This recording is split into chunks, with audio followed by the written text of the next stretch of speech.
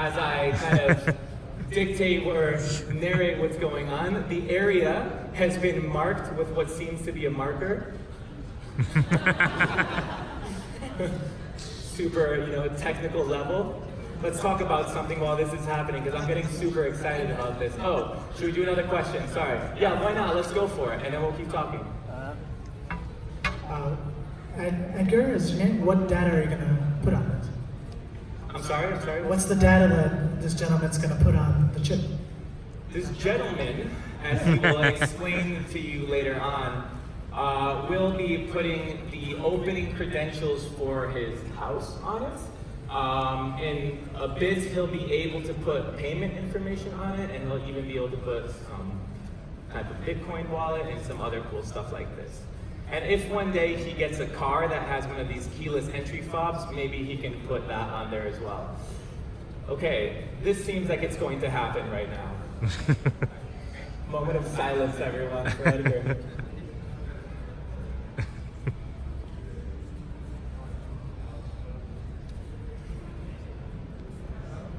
Okay, so can you see it? Find that angle. Oh no. They're not gonna freak out. Oh, there we go. It's magnified, guys. It's not that big. Okay, so the syringe is about the size of 2 times the needle that they use to. Oh, it's happening. Okay.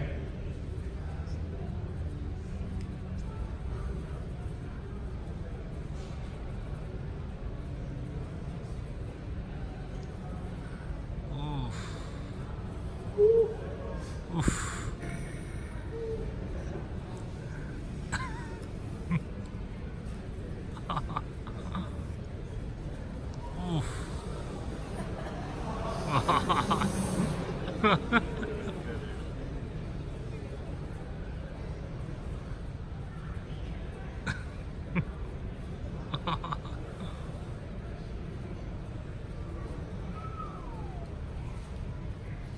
Oh my God. Nice.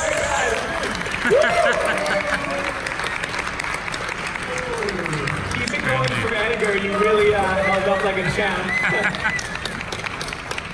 Okay, so a bit of technical specs, and then we'll pan back to Edgar to see how he's doing. But the size of the needle that was used was about 2 times the size of a needle that's used to take blood out. So about that. The chip is the size of maybe a grain of sand or 2, and it's covered in a material that's biocompatible, so our body doesn't degrade it over time, and it doesn't create any harmful interactions. There it is! Woo! All right. Can I get this mic over here? That was amazing. Thank you so much, Desiree. Edgar? Yeah? Why did you do this? Now that it's done and you can't go back, why did you do this? I did it basically for two main things. First, because it's super, for me, very useful, because I have a domestic house. I can open the door at the same time that, like, this is the key of my house. It will be the key of my house. And secondly, because I can withdraw it very easily, simply making a little cut and pressing it, and it will bring out. Woo! Thank you for doing this for us. So, now, this is the interesting part of the day. We're gonna do, like in these cooking shows where they're cooking something and they're preparing everything and then it magically goes into the oven and literally 20 seconds after it comes all baked and perfect? This is what's happening right now. We're gonna do a quick switcheroo, and I'm gonna tell you why. It's because when you put the chip into somebody's hand, the tissue around it becomes inflamed for about 48 to 72 hours or something like this, so it can't be programmed on the spot. However, we already prepared this for you like a cooking show, so we already injected it in somebody, and we already programmed it with the necessary payment information. Pau, can you please come up onto the stage? Thank you very much. Woo! All right. Here's the cake. So, right now, this is what's going to happen. We've programmed the chip that's inside Pau's hands to have all his necessary payment information, In this case, his Banco Sabadell account. Banco Sabadell have created a point of sale kind of system just because simply we don't have the normal point of sale thing that they have outside. So it's a virtual point of sale system. And what's going to happen is that Edgar is needing money from Pau. So he's going to say, hey man, you owe me 15 euros. So he's going to put his phone next to Pau's hands and he's going to take that money, direct deposit into his bank account. So this is the app right now.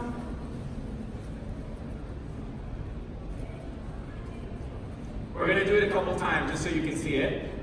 Done. Just so you think that it's not something weird happening. Wow, do you think that we can see the light, the LED? So this is the extra special part of all of this, is that there is an LED light inside of this chip, and it doesn't have a battery or anything like this. The energy feeds off of the actual frequencies that are being sent from the cell phone. Can you see the light? Yeah, okay, cool.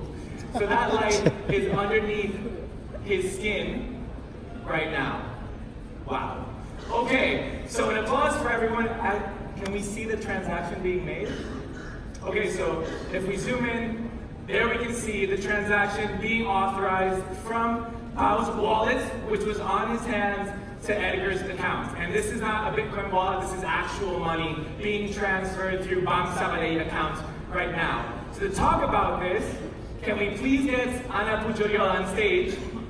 Thank you. Ana is the director of financial services for Banco Sabadell. She's helped us do this entire thing, in part, the mastermind of this entire weird process, but awesome at the same time. Ana, what do you think of this? What's the future? Okay. We have been seeing now is what the future of payments could be. Now in payments, we are seeing a trend, which is the integration of the credit card in elements different from the card. Through tokenization, we can convert the credit card number into a token, and we can record or associate this token to any element, to a mobile wallet, to an implanted chip, to facial recognition, license plate, or whatever. Thank you so much, Ana, and thank you for all of this. Any last remarks? What do you think? Where should we go from here? I think it's wonderful that you come to do this and do the bank side, but as we were all talking today about, we know that, and particularly with banks, there's a lot of personal data here that's being used, and we need to have the debate about personal data protection, which the banks are very good at, but which needs to go into all the companies who are starting up to use chips, who are using personal data. And I think the second thing is, let's look 8 to 10 years from now and consider a space where we can use chips in our bodies to move augmented reality around ourselves, to actually use it within the workplace, through gestures, through our hands, through our whole bodies, without having to wear the wearables of today, the glasses of today. And maybe that's longer than 8 years away, but it's a very good place to look at, because then we are using our natural bodies and we're putting our human beingness at the center of technology. Thank you so much for that. Before we close, as the ending closing remark, I just want to synthesize what happens here today, just so you realize how crazy this was. We came on stage, we took a knowing victim, we implanted a grain of rice-sized microchip with communication capabilities into somebody's hands. We got Banco Sabadell to create a token for a credit card and account, put it in there, and now that person is able to make mobile payments with their hands and whatever else lies in the future. Thank you so much, everybody, for coming. This is the end of the live biohacking implant show. Thanks a lot.